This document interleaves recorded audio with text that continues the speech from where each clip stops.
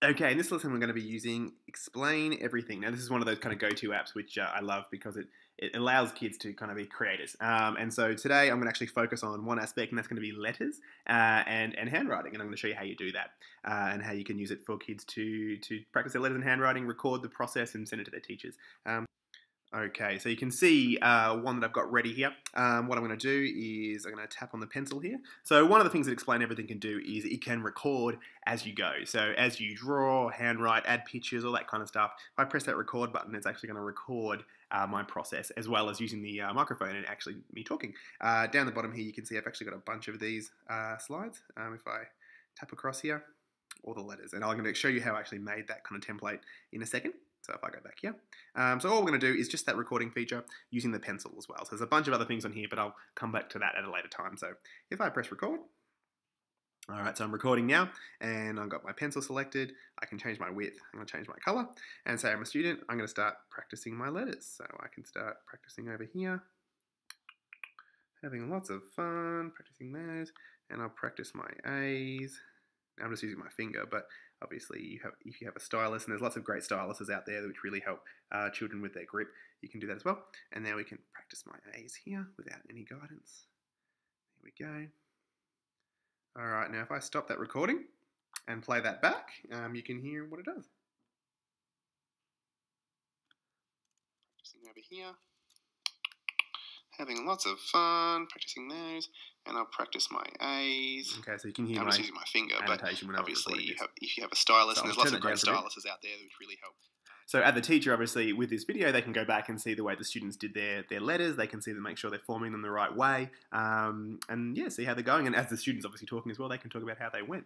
So once we're done with that video, if I tap down here, I can either save it or I can actually export it as well. So if I tap on the little video icon, I can export it straight to the camera roll, or I can export it to YouTube or any of the other services as well, which is a good thing with Explain Everything. It's all built in. No in-app purchases like a few of these other ones that do that. And there you go. So straight to camera roll, I can email it to my teacher or to my parent, and they can see how we're going. So that is using letters with Explain Everything. So how did I make this? All right, let me show you really quickly because it's actually pretty simple. So here we are in Keynote down here. Okay, so I basically created a Keynote. Now all these files will be on this post as well, so you can download these and change them as you like. So you can see in Keynote, I've got a bunch of slides, okay, and down here I've actually got the template. So I've just taken a screenshot of Explain Everything, and I put that on there as well because I'll know where I can actually put content, because you can't put stuff obviously behind that because that's going to be obscured. And then I've just put some text in here. So if I double click this, I can change this to whatever I want.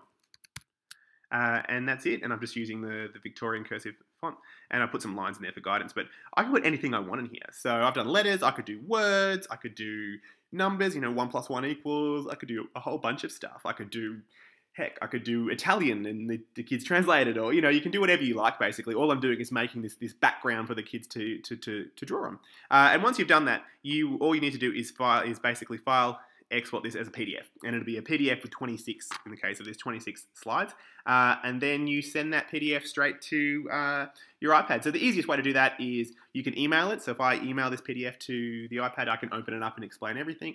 You can have it on a web page, so you'll be able to download this PDF straight from my site through the iPad and open it up and Explain Everything. All those options are there, and that's it. It's as simple as that. So I'll put that Keynote up too, so you can use it, you can change it, you can do whatever you like to it. You can use that template, and away you go. So if we go back to the iPad, I'm going to swing back across here. Okay, so I've actually got it right here. So here's the PDF ready to go that I emailed to the iPad. I just use Messages actually. And if in the top right corner you see the little arrow, and you've got your options to open in. So I'm just going to go open and Explain Everything. I'm going to just say discard and create a new project. And that's what it'll do. It's going to actually import that PDF, and it's going to see that it's got 26 slides, and it's going to actually make them into 26 slides. So there it goes there.